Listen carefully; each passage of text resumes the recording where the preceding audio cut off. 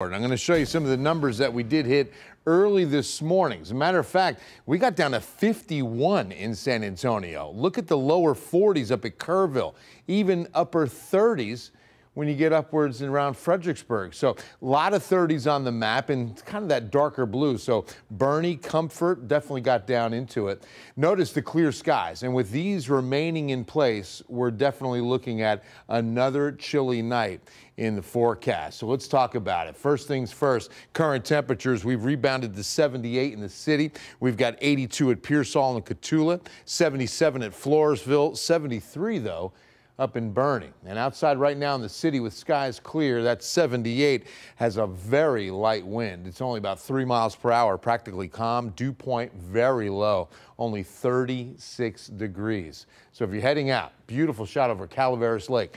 Hour by hour, you're going to experience a wonderful Thursday night. Now you will need a light jacket or sweater because as soon as we get to about 8 p.m., we're going into the lower to mid 60s. Now, the winds won't be the issue, but that temperature will probably require that light jacket. Upper 50s if you're going to be out late, and we're going into the 40s for an overnight low. That's going to be San Antonio, so I definitely think we go to 47, Lackland Air Force Base 45. Outlying areas will probably get closer to lower to mid 40s, like Bernie 40. I think Bandera could even get a 39. That could even be Kerrville, 37 or 38, Fredericksburg as well.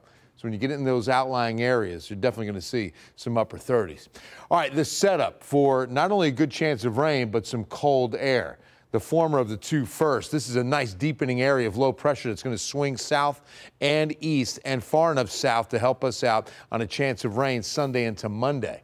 Then behind it, it's this huge upper level low positioned over the Great Lakes. But on the back side of this is what we're going to be drawing down all of the Canadian and Northern Plains air to get some of the coldest air of the season.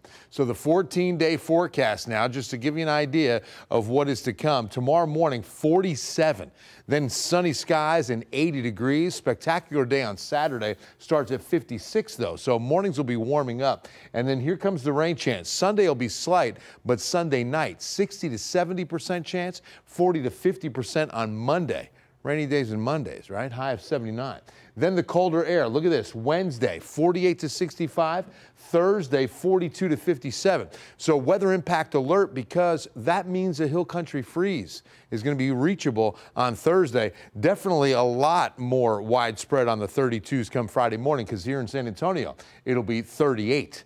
Then up to 61. So the weather impact is going to be the cold. You're going to definitely want to bring in the plants and the pets. We're going to stay in the 60s most of next week leading into Thanksgiving Day Thursday, which right now is sunny and 72. Looking good.